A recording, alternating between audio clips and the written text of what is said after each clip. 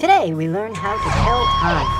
The red hand tells the hours, the blue hand the minutes. Each time the blue hand moves around the clock one time, it equals 1 hour. Let's begin. Both hands begin moving around the clock, but the blue hand moves much faster than the red hand.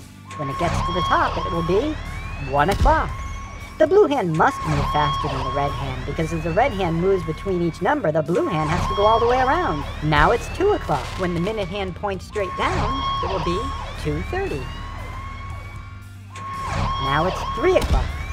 And in a moment, it will be 3:30.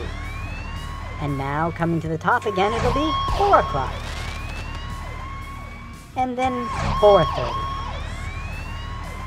And then 5 o'clock. And then 5:30.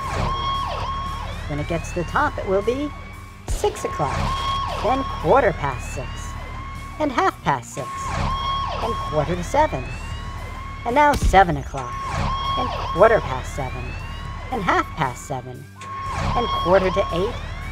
And 8 o'clock. Now 8:15. 8:30.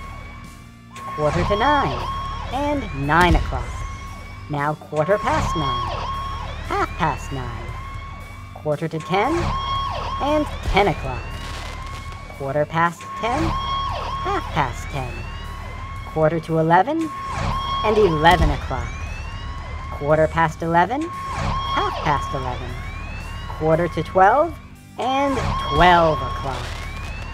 We did it!